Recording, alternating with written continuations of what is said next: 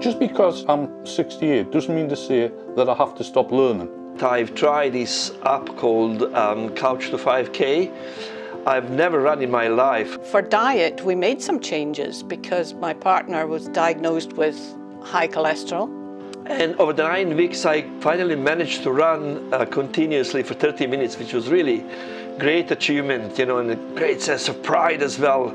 So every day I'd walk 10,000 steps around the local area, and that has changed, and that's quite useful because I'm beginning to notice things in the local area where I live that I hadn't done before. I don't know if you've heard of the LIFT program. So I've been doing that for 5 years, every Wednesday, and it really kept me fit. We talked about how we were going to deal with the first lockdown, and we were allegedly allowed out for an hour a day.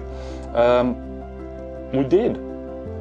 We went out religiously every day for a walk, and the hour has now developed into an hour and a half.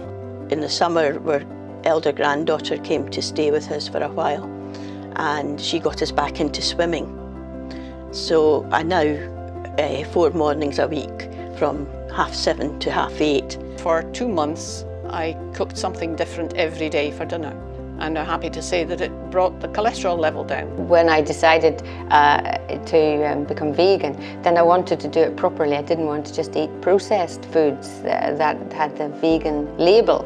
I wanted to learn to cook in very, very different ways. My diet isn't good because I live alone, but what I've been trying is to maybe introduce more fibre into my diet. I love cooking food. I like exploring different kinds of food. And I think that's another thing that keeps you wanting, you know, I think making you feel not very old is because you're open to exploring. Nourishing your mind, nourishing your body, you know, being kind. It's a foolish person who thinks they know everything. You know, you have got all those other things like factors that might inhibit you, you know, from leading a good quality of life.